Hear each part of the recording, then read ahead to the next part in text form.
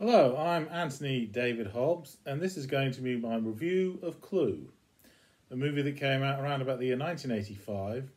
And, I'll start right at the beginning. My earliest memory of Cluedo is when I was about 8 years old. In America, they call it Clue, but in Britain, we call it Cluedo. But it's pretty much the same game. It's called Cluedo because there was a popular board game called Ludo.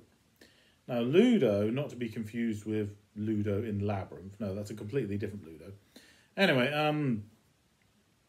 someone thought, well, the word clue and Ludo, put those two together and you've got Cluedo, yeah. And it's very like the style of an Agatha Christie murder mystery, yeah. And I remember, my mum and dad and my older sister playing the game, but it was too complicated for me to take in. I couldn't figure it out. I remember I liked playing with the little counters and like on the board there's the study, the library and the secret passageways and stuff. And sometimes I get some of my other toys with nothing to do with the game, but then played with them on that like that. So I got the gist of it, and I do remember a year later there was a TV show called Cluedo.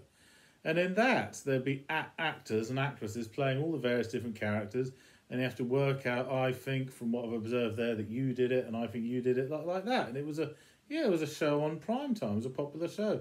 So clearly, Cluedo, very popular game indeed. Yeah, very well known. Then in 1990, I saw the second half of the film. It was the Saturday evening family film. You know, they'd have one every week in the autumn when I was about 10. So I didn't know what it was, but then the characters' names, like Reverend Green, Professor Plum, Colonel Mustard, Mrs. White, Miss Scarlet. I thought, wait a minute, and all the different murder weapons. Yeah, I thought that this is Cluedo. Yeah, I worked it out. Yeah, and then afterwards, I haven't actually played the game Cluedo properly, but I knew the gist of it, and I enjoyed it. And there was lots of funny gags here, there, and everywhere. It's done in a comedic way. Yeah. I mean, murder is a terrible thing, but in this case, it's played for laughs. It's like a comedic version of Miss Marple or Murder, She Wrote. And there are jokes like, well, with Tim Curry, when Colonel Mustard says, "Are you trying to make me look stupid? You don't need my help to do that. That's right." And another bit with Tim Curry, who plays the butler. Again, it's very convoluted. Yeah, he says like, well, let's go through all the steps, everything that's happened so far. You were in the library then, while the other person was in the kitchen, who went through the secret passage into the study, who then went up to the attic and then came down here and was at the doorbell. But then afterwards we couldn't hear that because we were in the billiard room. And then after that, 3 more people came into the kitchen, yeah. But there's just one thing that confuses me. Only one? Yes, it's so confusing. It's so complicated. In order to work out who the murderer is, you have to cover every corner, work on every little tiny detail. It's very complicated, yeah. Well, speaking of complicated, the movie reminds me a bit of Back to the Future 2. I mean, it's a completely different story, but no, it reminds me of that because, yes, it's so complicated. Back to the Future 2, it's very convoluted and all these extra twists that are added in here, there and everywhere, yeah. The other reason it reminds me of that is because Christopher Lloyd, the actor who was in Back to the Future and the sequels, he plays Professor Plum in Clue, yeah. And Tim Curry, yes, I was familiar with him in the movie Legend, but I didn't know what he looked like because he had so much makeup on, but I saw what he looked like in this, yeah. And I remember when I first saw the second half, when I was 10, on the school bus a couple of days later, because then it was Monday, everyone was talking about this fantastic new film called Clue, and when I heard them going on, I said, "Oh, Cluedo, yeah, you mean Cluedo the movie?" And they said, "No, it's just called Clue, duh." I was like, "Well, I didn't know that because I'd missed the beginning, yeah." But I do, I do remember the Clue cards at the end when it says all the names of the different characters, yeah. And, yes, there's lots of laughs here and there and everywhere. They know there's definitely a killer among them because Mr. Body has been killed. I don't think Mr. Body is a character in the game, but it's a play on words, and they're all using pseudo-names, yeah. Oh, yes, and they're all being blackmailed, because stuff they've done that's illegal, not necessarily illegal, but immoral, and would ruin their reputations. And they all open their presents, and there's all the murder weapons, the noose, the gun, the dagger, the candlestick, the lead pipe, and the wrench. And because their fingerprints are on all over them, oh God, no, now they're all pinpointed. Any one of them could be the murderer. And they don't know who the murderer is. And then a man whose car's broken down, he rings the bell and asks if he can come in. They do let him in and then quickly lock him in a room because they can't. Well, for his own safety. If the killer is still at large, he might kill him, yeah. Oh yeah, the man whose car's broken down, he looked vaguely familiar. Is it the dude that was in Jaws and Jaws 2? He didn't play the sheriff, no, he played the deputy, Deputy Hendricks. Is that right? Is that the same actor? Well, I'm not 100% sure. But anyway, the point is, and then after that, a policeman comes in, and they have to lock him in the library.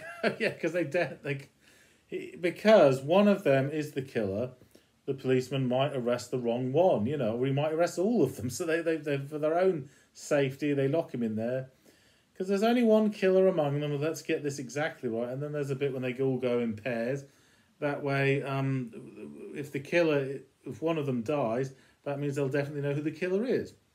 A bit rough luck on the next victim, though, isn't it? Yeah. And there's lots of gags here and there. Well, some comedy writers were involved in the writing of the script and everything. Oh, yes. And when I first saw the film from the second half, I didn't know it was set in the past. It's set in the 50s, but I didn't know that. Because, none of them are wearing trendy clothes, yeah. They're wearing very smart suits, very formal dress, yeah.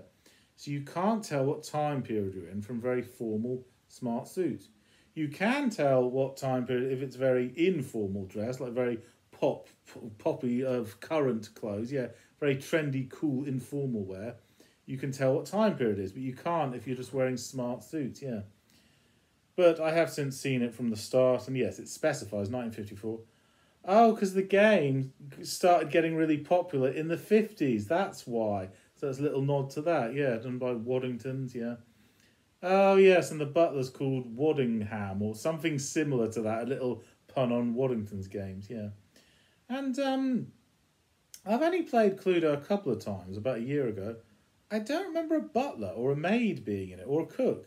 So is that accurate to the game, or are there different versions of the game? I'm not 100% sure, yeah. But either way, we see, maybe that's just like that in this one because it's their own version of the game, yeah. And it wasn't a huge hit. I can't think why. You'd think it would be because of the popularity of the game, yeah. In fact, as far as I know, there's only been 2 films based on board games. There's the Dungeons and Dragons movie that came out around about the year 2000, and Clue came out around 1985.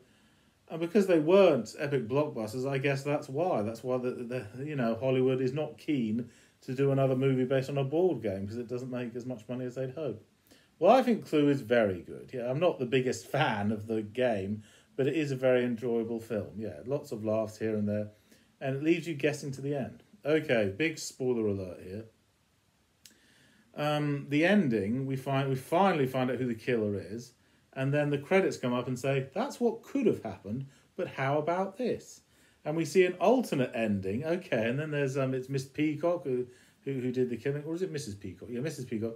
And then we see the third one, then the credits say, and here's what really happened. Okay, and the butler, in spite of all possible suspects, the butler did it. Okay. Well, technically, not just him. There are several others there as well, yeah. So, all these 3 different endings, we finally find out how it all ends. On a serious note here, I think the movie is saying you can't tell who the murderer is. Well, it doesn't have to be murder, it could be any crime. Unless you physically saw the criminal commit the crime, you can't tell who it is from these clues, because the first ending is it's Miss Scarlet, but all those same clues can pinpoint Mrs. Peacock. And all those same clues could pinpoint the butler as well. And they all had a motive to commit murder and everything. So yes, it's saying that the game Cluedo is nonsense. You can't possibly tell. You can't possibly know from those clues.